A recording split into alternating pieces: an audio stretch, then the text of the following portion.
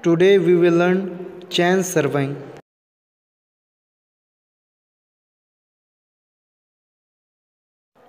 Objective: to plot a small area by chain surveying. Theory: it is a method of surveying in which the area to be divided into a number of triangles. The lengths of the sides are measured and the interior details are recorded. The whole area is then plotted on a drawing sheet to a suitable scale to prepare a map. To divide a small area into a number of triangles, measure the perpendicular distance offsets of various objects in the field from the line and record in the field book from which the area can be plotted on a drawing sheet to a suitable scale. Significance: chain survey is the simplest and commonest method used in surveying exercises. Because of its ease of use, it is used during reconnaissance survey as a quick method to get a rough idea in the location to be surveyed. After participating in this fieldwork, students will become more comfortable with handling chain and ranging rods. They will be more aware to obstacles in chaining and ranging and will learn to overcome the difficulties in chaining and ranging. Instruments: first, chain, engineer's chain; second, tape; third, arrows; fourth, ranging rod; fifth, offset rod; sixth, optical square; seventh, wooden hammer; eighth, field book; ninth, pencil.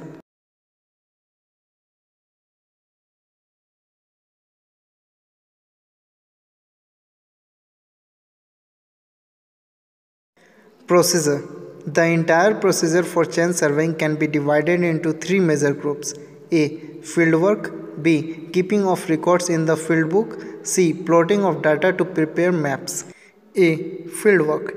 It includes reconnaissance, selection of station, measurement of lines, and taking offsets of different objects in the field. 1. Reconnaissance. Before starting the actual survey measurement, the surveyor will work around the area to fix the base position of survey lines and survey position. During the reconnaissance, the surveyor will prepare a rough sketch of the area showing the possible stations and from there the arrangement of different lines. 2. Selection of station. The station should be marked by driving wooden pegs. If possible, every station should be located with respect to three permanent objects. 3. Measurement of lines and taking offsets. After selecting survey station, the chaining will be started from baseline. Two ranging rods are fixed on the two stations in a survey line and distance is measured with chain. The chain should be properly stretched so that no sag in it. As the measurement proceeds, offsets are taken on both sides of the survey lines and recorded in the field book. Offsets should be taken in order of their chainages. In this way, all the lines including tie and check lines are measured and offsets taken and recorded in the field book. B. Keeping of records in the field book. All the details including a rough sketch of different types of stations, offsets, etc. in a field are recorded in a book called field book. The record keeping starts from the bottom of the end page of the field book.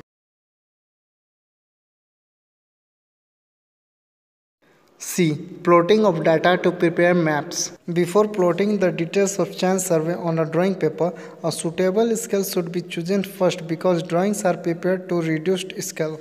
The triangle is first plotted from its known sides according to a suitable reduced scale. Then tie lines and check lines are drawn and check the accuracy of the work. Now offsets like building, trees, electric posts, etc. lines are taken up one by one. Types of chains. First, engineer's chain, 100 feet long, 100 links, 1 feet per link. Second, gunter's chain, 66 feet long, 100 links, 0.66 feet per link. Third, metric chain. Fourth, revenue chain. Fifth, steel band or band chain. Field book. Field book is an oblong book hinged at the narrow edge having a chain represented in it either by one or two red or blue lines ruled down the center of the length of each page. Check lines. These lines are selected to check the accuracy of the plotted network of triangles. It joins the apex of a triangle to some fixed point on the opposite side. This can be any other lines also, such as joining two fixed points on the sides of the triangle. The measured length should agree with its length on the plotted plan. Tie line. Tie line is selected to pass closer to the details which are otherwise away from the main survey lines to avoid long offsets. This can also be used as a check line at the same time. Offsets. Offsets are lateral distances measured from the survey lines to the objects or features which are plotted. They can be on either side in the chain. There are two types. First, perpendicular offsets. Second, oblique offsets. Well proportioned triangle. There is equal liability of error in all the sides of a triangle. The best form is equilateral triangle. In any case, to get a well proportioned triangle, no angle should be less than 30 degree. The following points should be borne in mind. First, the number of stations should be minimum, and as far as possible, they should form well-conditioned triangle. Second, intervisibility of stations should be checked. The framework must have one or two baselines. If possible, a baseline should pass through the center of the area on which the main network will be based.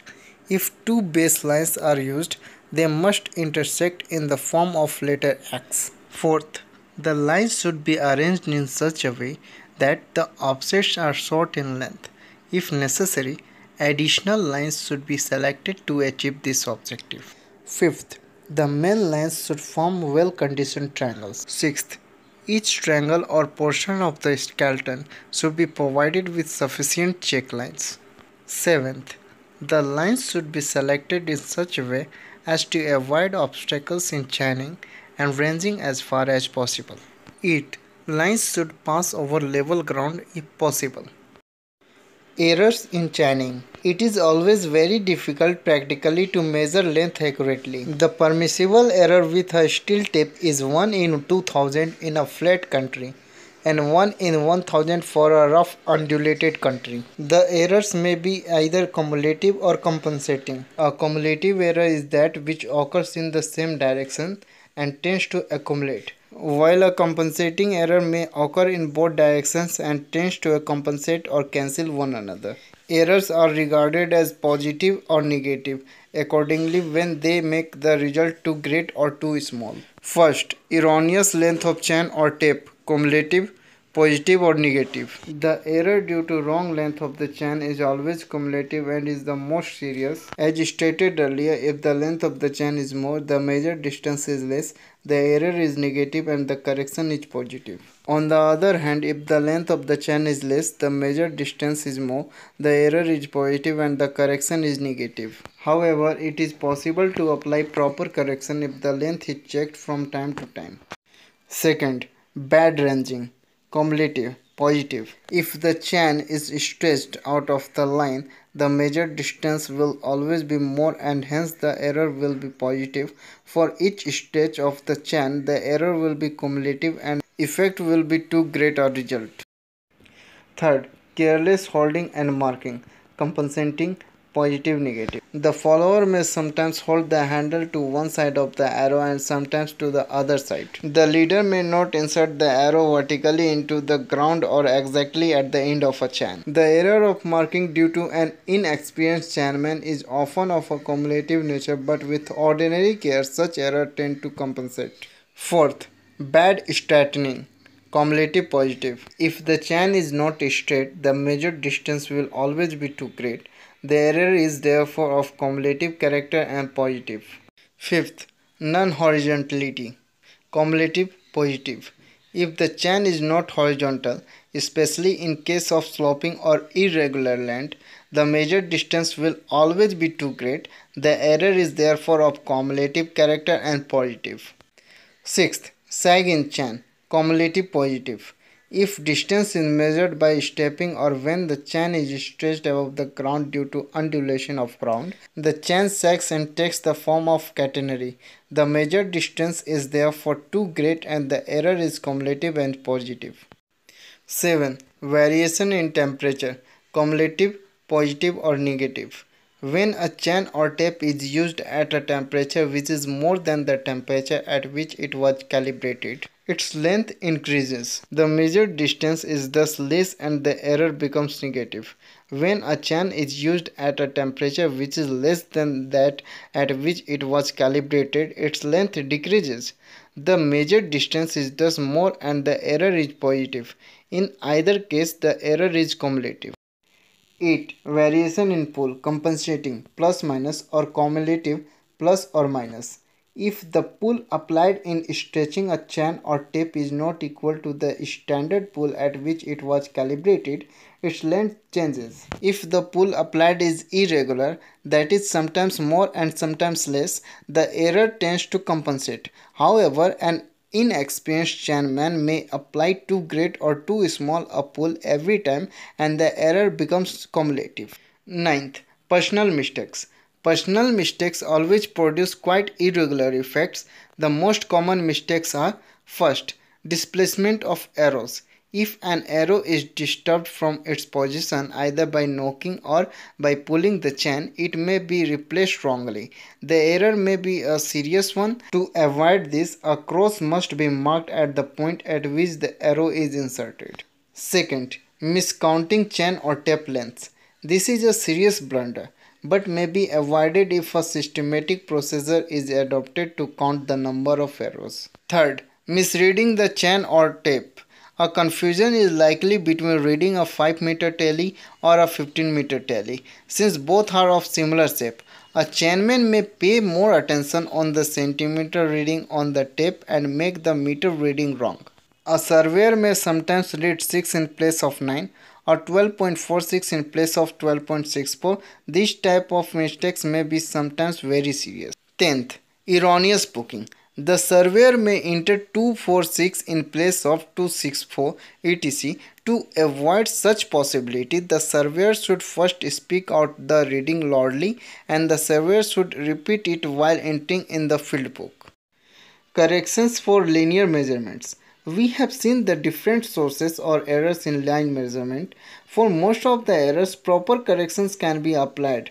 In ordinary chaining, however, corrections are not necessary, but in important and precise works, corrections must be applied. Since in most of the case a tape is used for precise work, the corrections are sometimes called as tape correction, though they can also be applied to the measurements taken with a chain.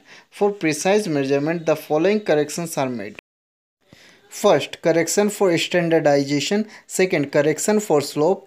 Third, correction for temperature. Fourth, correction for pull or tension. Fifth, correction for sag.